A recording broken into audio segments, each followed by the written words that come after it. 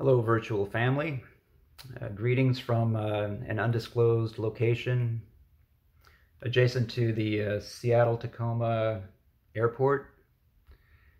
I'm getting ready to ship out. It's been about maybe 2 months since I last posted a video, so I thought I'd give you guys an update because I'm going to be gone for about 4 to 5 months, depending on if we can get reliefs. So yeah, the last couple of months have been interesting. JoAnne and I were in La Paz for about 3.5 months. The last time I talked, she had broken her ribs, and we were hunkering down because of the COVID-19. Her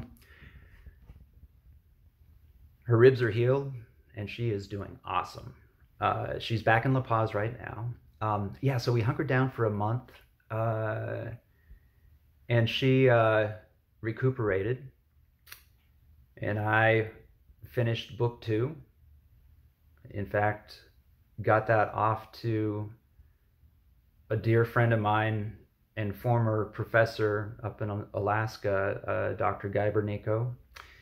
His partner is a fantastic editor and gave me some incredible feedback. So yeah, I spent the quarantine in La Paz finishing that book, and yeah, working out and doing some stuff, but we had to stay mostly on the boat. JoAnne healed.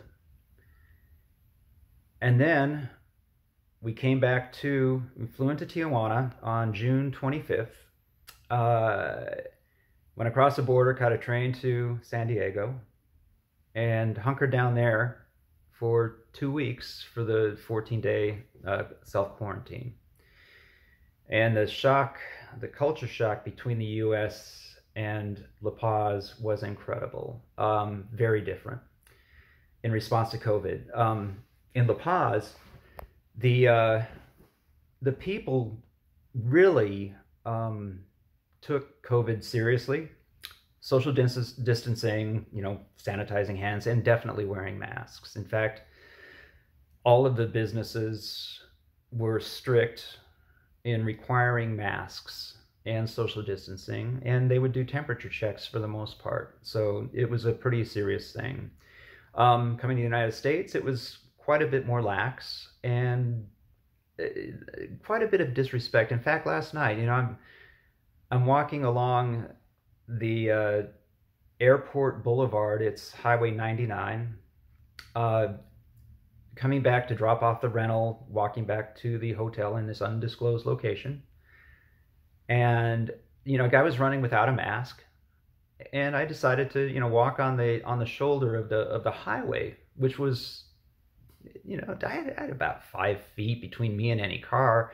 And then there was this muscle car coming at me, and I had plenty of space between that car and with me. But what he did is he swerved into me as if he was gonna hit me. Just to, I didn't flinch, whatever. What an idiot. Anyway, and I encountered, not that severe, but just people treating other people inhumanely and with a lot of disrespect. It's sad to see. So anyway, yeah, it's a big difference between Mexico and the United States, and just the civility. And it's going to be interesting to see what's going on in South Korea when I fly out in. Well, I got to go to the airport in about a half an hour, so it's going to be interesting to see the difference. And I'll be going into quarantine another 14 days, so I'll probably post a couple of things about the juxtaposition between like the United States and South Korea with quarantine. Maybe we'll see. I got a lot of work to do. I get to stay in a room, and the only time you can open the door is for food. And that's it. You're in quarantine for 2 weeks. So anyway, it should be interesting. And I got a lot of projects. In fact, every time I ship out, I identify major goals that I want to do. So my major goal number one is to get the edits from Greta, and really retool book number two. And book number two is going to be, it's different than book number one. Book number one was told in the first person. Book number two is told in the third person limited perspective. But there's a number of perspectives, not just one person, but a number of perspectives going on. So I'm going to work retooling that. So that's my number one goal. My number two goal is to play my ukulele. I actually got a new ukulele that sounds phenomenal. To play jazz ukulele, to really work on that.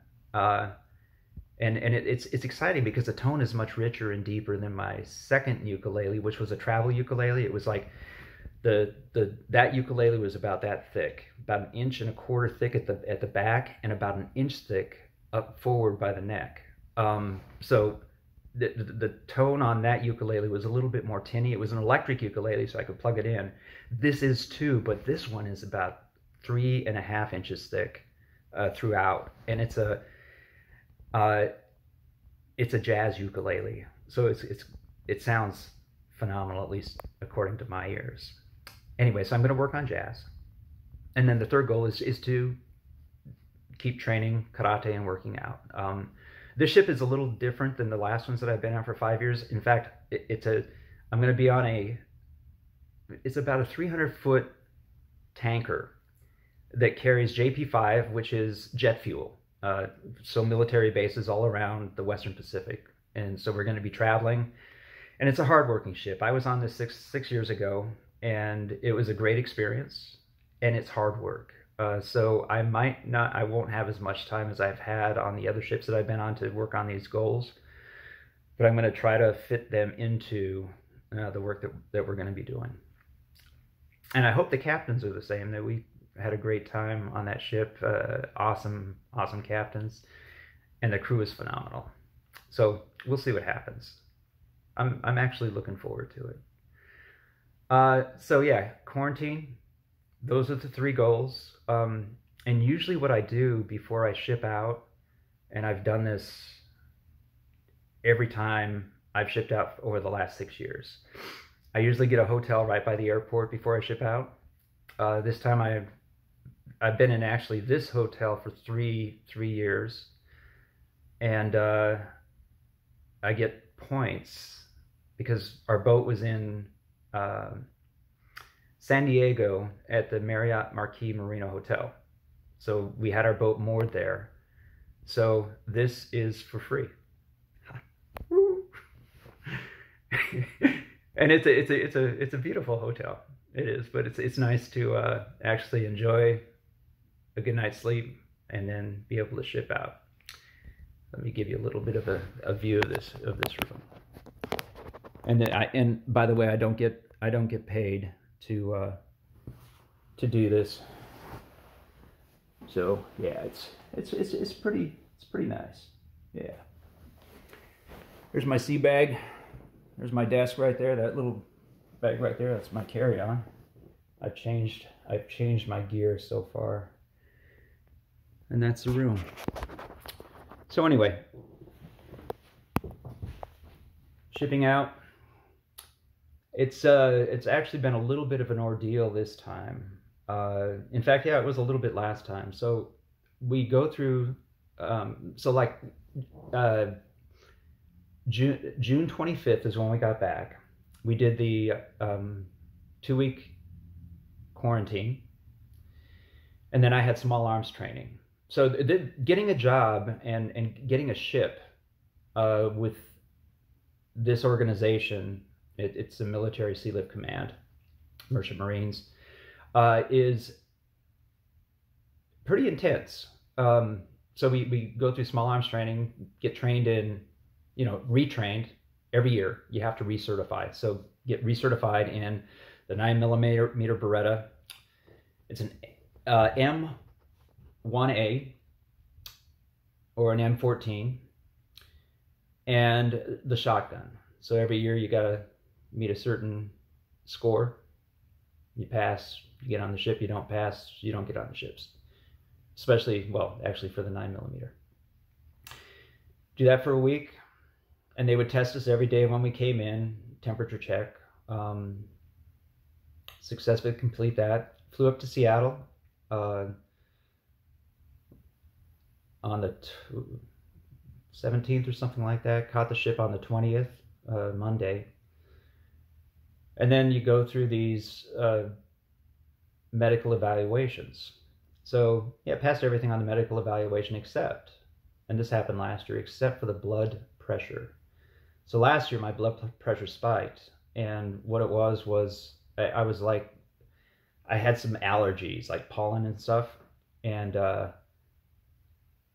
something was going on, and I took some like Benadryl or something like that, and my blood pressure spiked. So I got off that, and then my blood pressure went down. This year, the same thing happened, but I was not doing any kind of over-the-counter allergy stuff. And it was like, holy smokes, what's going on? And so usually what I do before a medical/drug test is, you don't drink anything, and you'd be really good. You drink a lot of water, blah, blah, blah. I did my usual routine, and sure enough, the blood pressure spiked. And I was like, what the hell is going on? So I went back the next day to get a retest where you had to do 3 in a row to make it under like 140/90. And I know that's high. And it's like, holy shit, yeah, that's high. And it was fine, except for one reading was 130/92, 2 points above what it should be after 3 readings. And it's like, it's still unacceptable. And it's like, wow, what's going on? So I went back, went to sleep that night at around 9 o'clock, 10 o'clock. Yeah, 10 o'clock. And I woke up at 3 with a pounding headache. And I go, whoa, what's going on? I didn't do anything. But I had been abstaining from alcohol. So what happened was, when we were on the ship or on our boat in La Paz, we geared up to sail out to the Panama Canal, and we had a lot of provisions, including a bunch of alcohol, like red wine while we're sailing. 2 drinks a night, usually no problem. Well, this time I drank a little bit more. And so over 2 months in quarantine, and I know people have done this, you drink a little bit more and stuff like that. Sure enough, I'd been abstaining from alcohol, and what I was going through was alcohol withdrawal, because after I got this pounding headache, I started Googling stuff, and it was like, whoa, what have I done differently? Bingo. So your blood pressure spikes to compensate for the lack of alcohol, and then it goes down. So after the headache abated, in the afternoon, I went back, got a blood pressure reading, and it was fine. Perfect. Got back on the ship, or I got tested, sent in the information, and now here we are. So the bottom line there in that story is, yeah, alcohol can be detrimental. Interesting. Yeah. So, and I feel great. I mean, I feel awesome. So I'm looking to ship out. What I'm thinking of doing is comparing, like I did with La Paz and with the United States, what's going on with quarantine in South Korea, and also how people are adjusting. When I was in South Korea, all the years that I've been there, most people actually wear face masks the whole time when they're out in public. It's part of the culture, and it's different. It seems to be getting more part of the culture here in the US. But yeah, I'll do a little bit of a comparison between what's going on there and what's going on here, and I'll check in later. Anyway, it's going to be difficult on this ship to do anything consistently, but as you know, I'm not very consistent as it is, so things shouldn't change. I'll try to stay in touch. In the meantime, you guys stay safe, and enjoy life while it lasts. I'll talk to you later.